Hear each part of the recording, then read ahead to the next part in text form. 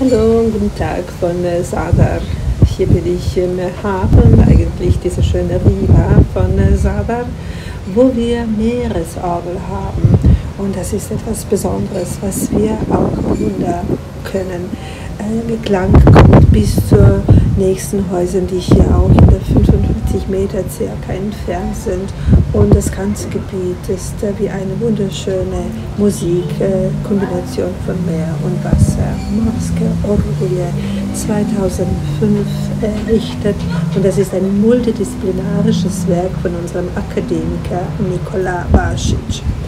Wir sehen hier auf dem Boden diese Öffnungen, die sind je 1,5 Meter entfernt, und 5 solche Öffnungen oder Röhre, die sich drin befinden, machen ein Segment. Es gibt 7 Segmente, also mal 5 Röhre, das sind insgesamt 35 Tuben, die sich innerhalb von dieser Konstruktion befinden.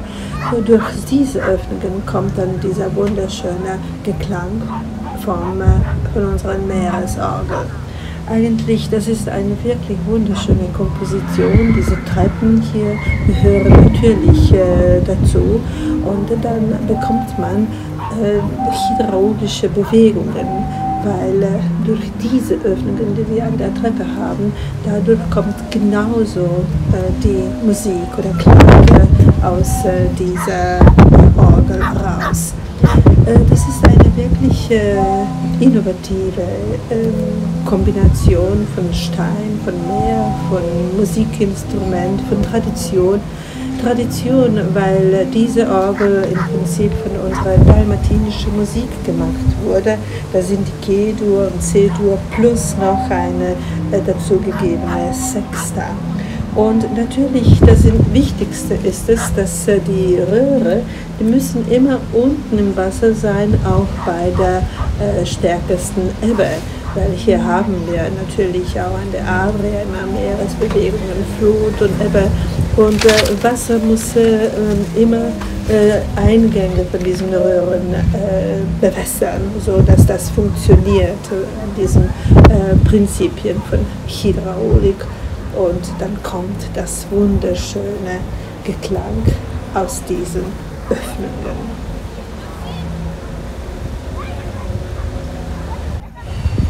Und hinten als Hommage von astronomischen Karten von Zadar wurde diese wunderschöne Installation gebaut, genauso von unserem Akademiker Nicola Vasic. Das ist die Begrüßung der Sonne, und das ist dann was Besonderes. Hier direkt vor uns liegt Jupiter.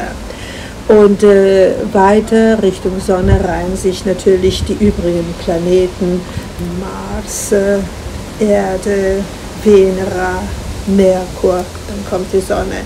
Die hinteren, die sind auch hinter uns zu sehen, aber natürlich, das entspricht nicht der echten Mathematik, weil sonst hätten manche Planeten auch zum Beispiel in Schibenik eingezeichnet oder eingetragen sein können.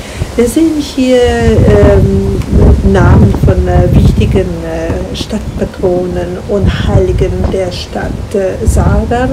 Und das ist natürlich alles in Kombination von diesem Kalender, astronomischen Kalender von Zadar, wo eigentlich auch schon Namen von Heiligen eingetragen wurden und auch Namen von Mondzyklussen, von Deklinationen und von der Höhe von Meridianen der Sonne.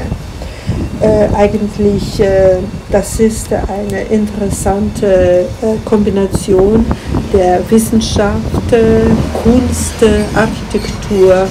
Das ist wirklich etwas, wo wir dann am Abend bei Sonnenuntergang wunderschöne Reflexionen, wunderschöne Effekte sehen, weil das wird zu einem Spiel transportiert. Spiel der Energie von Sonne, von Meer, von Ruhe, Kontemplation, und das ist dann wirklich was Besonderes, wofür es lohnt, sich hier zu kommen.